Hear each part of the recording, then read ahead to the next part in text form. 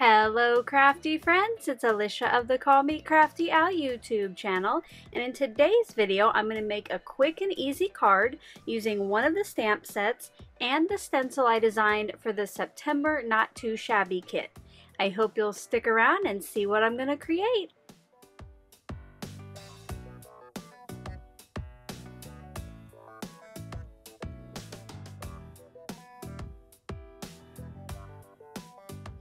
Thank you so much for stopping by today. If this is your first time to my channel, I hope that by the end of this video, you'll be inspired to click on that subscribe button below and ring that bell for notifications. If you're already a subscriber and regular viewer, welcome back. I'm so glad that you're here again. For one of my Shop Your Stash September series challenge videos, whew, that was a mouthful, I created a card with just some quick, easy stenciling and some stamping. I will pop it up on screen now, and I will link the original video where you can see the process in that description box below.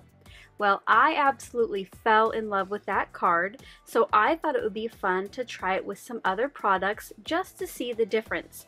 So today I'm going to be using the Autumn Vibes stamp set and the Knit Diamonds background stencil from the latest Not Too Shabby kit. Now unfortunately the kit and this stamp set are sold out, and last I checked there were still 2 of my stencils left, but I will check again and put up on screen how many are left if you want to go over and grab this for yourself. If you have been enjoying these videos using the Not Too Shabby kits, there is a new one coming out in just a few days. So I will link the subscription page in that description box below, and you can go ahead and get signed up so that you're guaranteed to have a kit. And let me tell you, I know I say it every month, but this new one is super fun and I know that you're going to love it.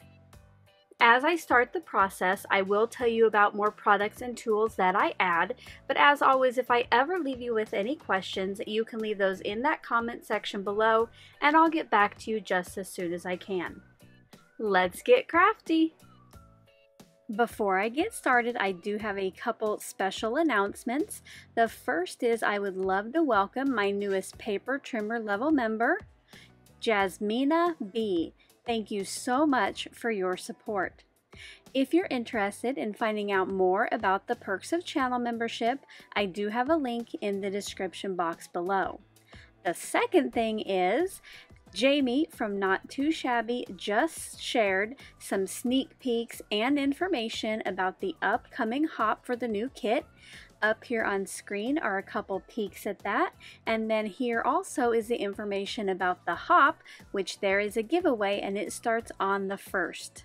Now back to your regularly scheduled video. Off screen, I cut and folded a top fold dark brown card base, and then I cut 2 pieces of off-white that are 4 by 5 1/4. One will go on the front and one will go on the inside for the message, and then I got a couple scraps out for the sentiment, an off-white and then a brown to mat it. Now I've never blended on off-white before, but hey, we'll see how it works out. So the ink has a little extra time to dry. I'm going to start by stamping my background piece. I chose the 2 leaves, the acorn, and that little piece of wheat from the stamp set, and I did go ahead and pre-set that up on my block. To stick with the fall color palette that I will later be blending in, I will be inking this up and stamping it in a chocolate brown ink. What I do is just repeat stamp this across the background of my piece of cardstock, making sure that some of the images hang off the edge just to make it more like I've cut down a piece that was already pre-made. I kind of twist them sometimes and turn them around, or turn the piece that I'm stamping to get nice coverage, and at the end I fill in any gaps I need to on the edges. Once that was all stamped, I set it to the side to allow the ink a little extra dry time, and then I moved on to the rest of the stamping on the card. Now on this next piece, which will go on the inside for my personal message, I inked up the same images and I stamped it off once before bringing it to the cardstock. This will add just a little bit of decoration to the inside. The first piece that I ended up stamping the sentiment, I tried to do the same thing with the 4 images, but I didn't like the way the sentiment looked with that background. So I did go with Plan B, and that was just to ink up only the acorn, stamp it off, and then to stamp it onto a different scrap of that off-white cardstock. Then I brought in my sentiment at full strength and stamped it so it was a little bit to the right of the acorn, and I liked this one much better.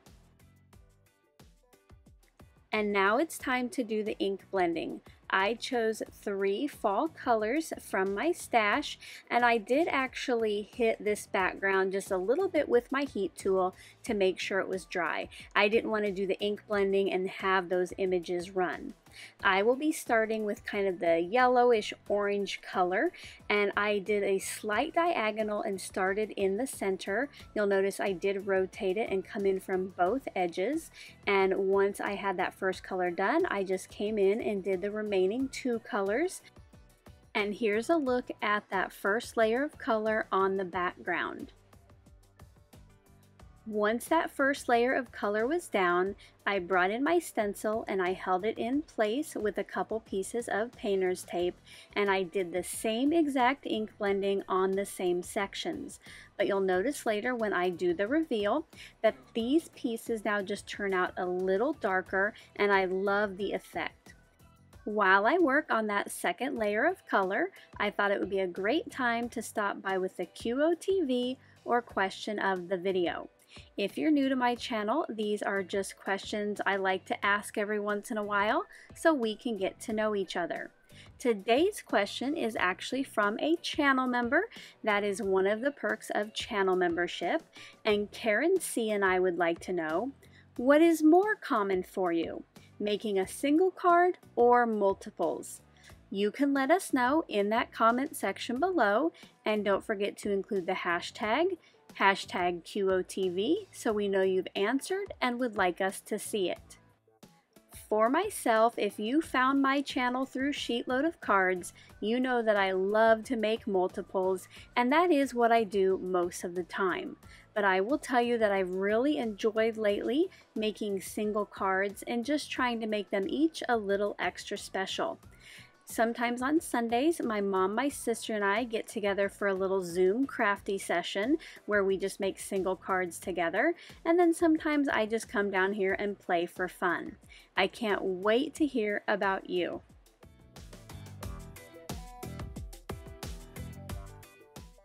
Once that piece was ink blended, I set it off to the side to dry a little bit, and I brought in my small photo trimmer and I cut down my sentiment piece. I just tried to use the metal line on the trimmer and line that up before I made each cut. Then I added adhesive to the back of that, and I trimmed it down to an even brown border around the sentiment. Now that all of the pieces are ready, I can put the card together. I adhered the cardstock for the personal message to the inside, and then I adhered the ink blended panel on the front. Now, since this card is pretty flat so far, I did want to pop up my sentiment, so I brought in my big blue roll of foam tape in the 3/4 inch width and put a couple pieces of that on the back before placing it on the card. You'll see here that I did play around just a little bit with where I wanted the sentiment to go, but eventually I found the correct place for me and pressed that down. Now, to add a little bit of bling, I brought in my glittery sequins, and I placed 5 glue dots on my card where I wanted them to go, and then I used my jewel picker to put those in place. I love the color of these and that there's a little bit of glitter, but it won't fall off. And here's a look at the finished card.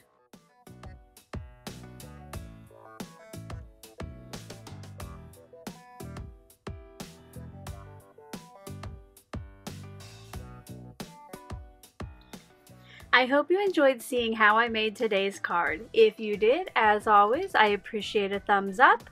Until my next video, I hope you're all having a crafty day. Bye-bye. Thank you so much for taking the time to watch all the way to the end of the video. I hope now you'll consider clicking on one of the videos or playlists I have linked above, and if you're interested in any of the products or tools I used in today's video, I do have some links in the description box.